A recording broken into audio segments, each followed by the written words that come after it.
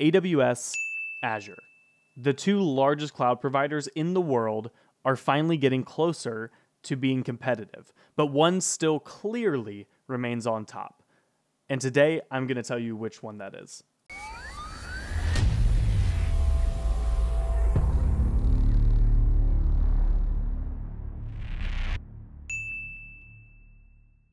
Hey, what's up, guys? Rocket here.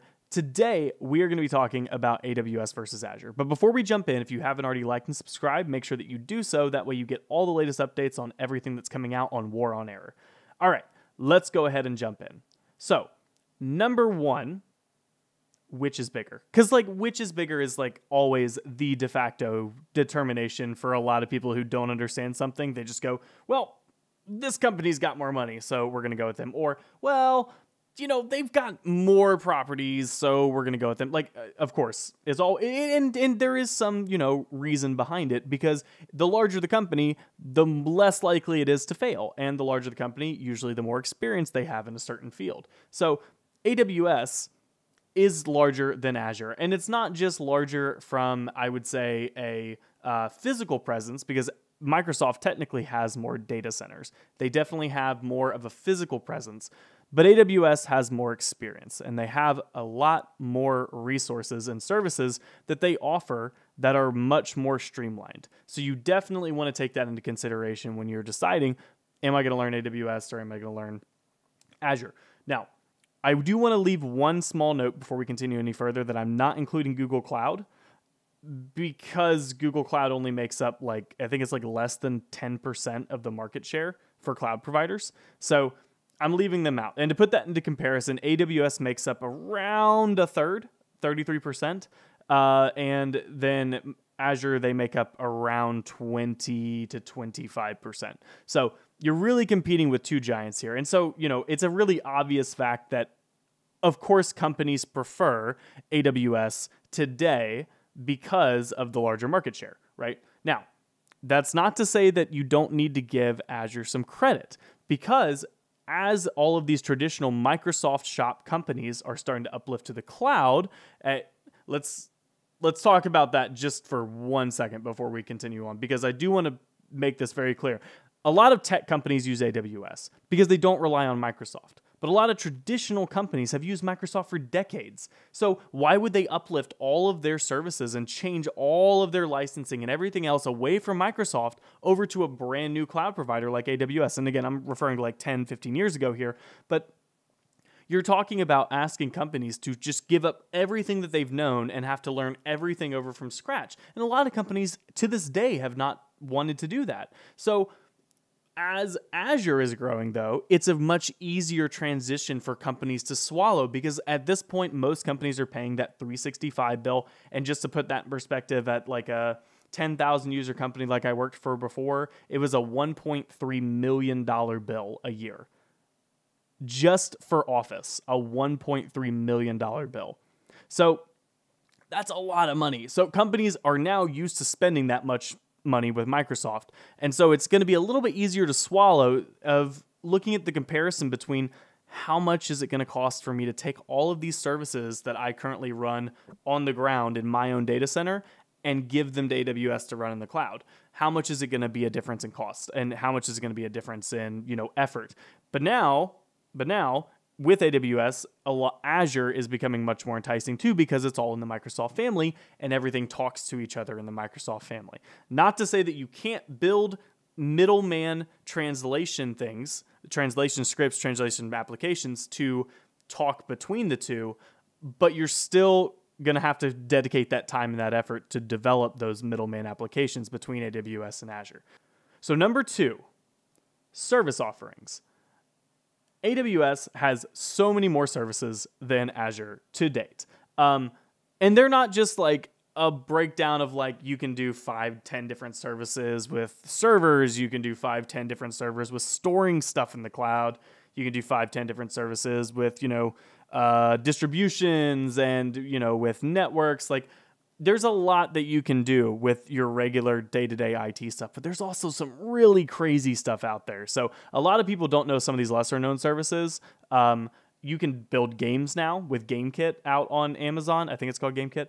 out on Amazon, and you can have all of your code repositories out there. So if you're a software developer, all of that can be stored in Amazon now. So all of your, distribution and all of your repositories, all of your Git stuff, all that can be stored up in AWS now in its own native services. In addition to that, though, my favorite service, GroundStation. GroundStation is the coolest service I have ever seen that you can purchase basically within like a day, I think is what it takes to be able to use this service. But you get to rent satellites, and you get to rent satellite images basically.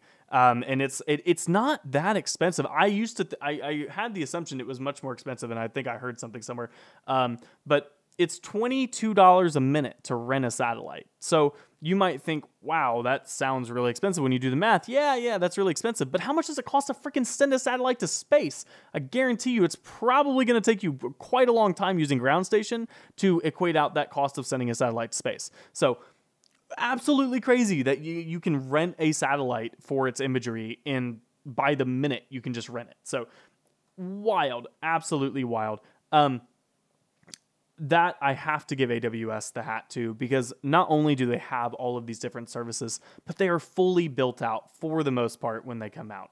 Azure has a history, in my opinion, of releasing things that are kind of half-baked and kind of missing some of the instructions that you may need, which we'll get into the documentation and the user adaptation at the very end.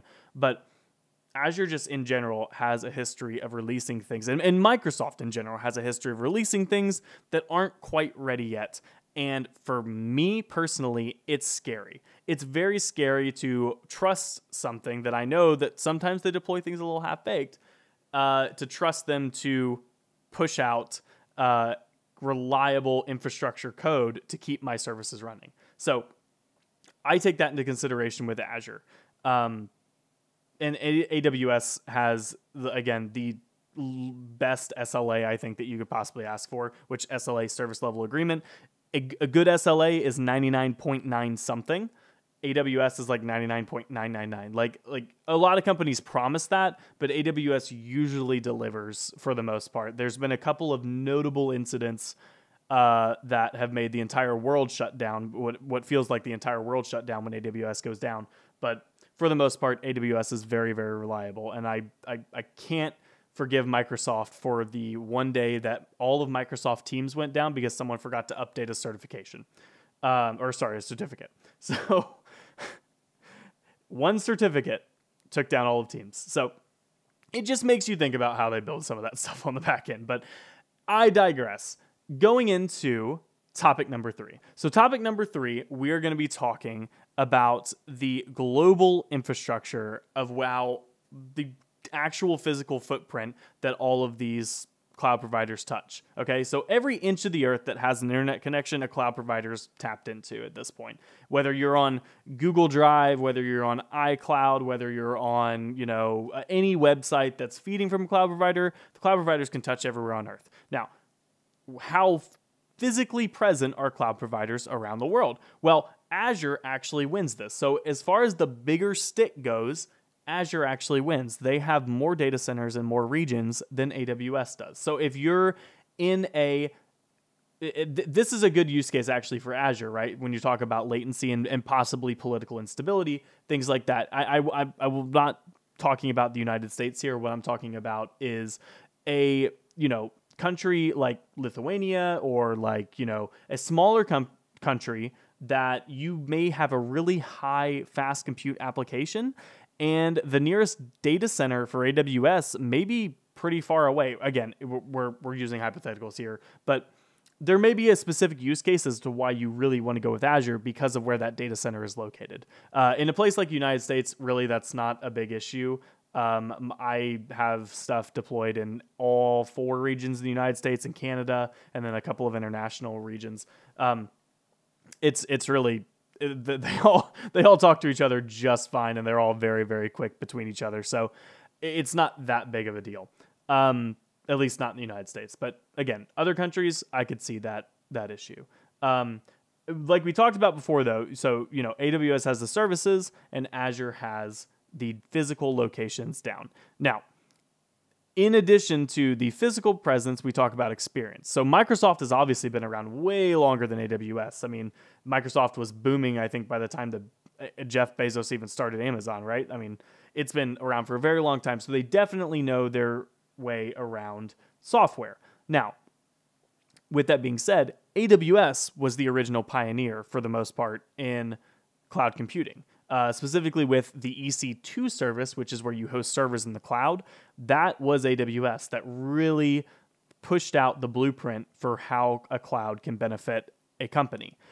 So I think that AWS definitely has the experience in the cloud over Azure as well. And also, just from my personal opinion, both service providers are great about their support. Hands down, they both have great support.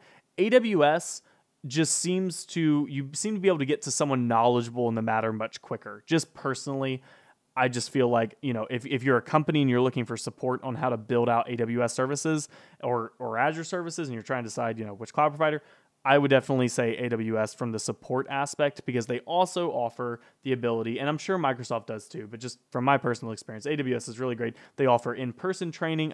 It's not free, but it's available. And so you can have your entire teams trained by AWS. You can have everyone brought up to speed. It's really, really nice. So that is definitely something to consider, in my opinion, when you're talking about onboarding or uplifting to the cloud.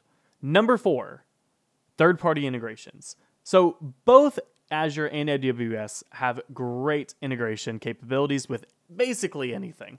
I would say it's a tie, except for the fact that Microsoft really actually wins this one. Azure is definitely the integration king because of Microsoft authentication. The only one that really beats people on integration is Google. In my opinion, just because Google has the ability to integrate with what seems like absolutely everything. And it's probably used more from a personal level more than Microsoft. But Microsoft owns the business side of integration. With the Graph API, you can basically take any app inside of Microsoft, any service inside of Azure, and all of it can be automated and all of it can be integrated extremely easy. This also brings us to it's not a third-party integration as far as Microsoft's concerned, but it is a third-party integration to everyone else, and that is Active Directory. So Active Directory, for those of you that don't know, is what runs basically every company in the world, save for very small companies and companies that just for whatever reason decide not to use it.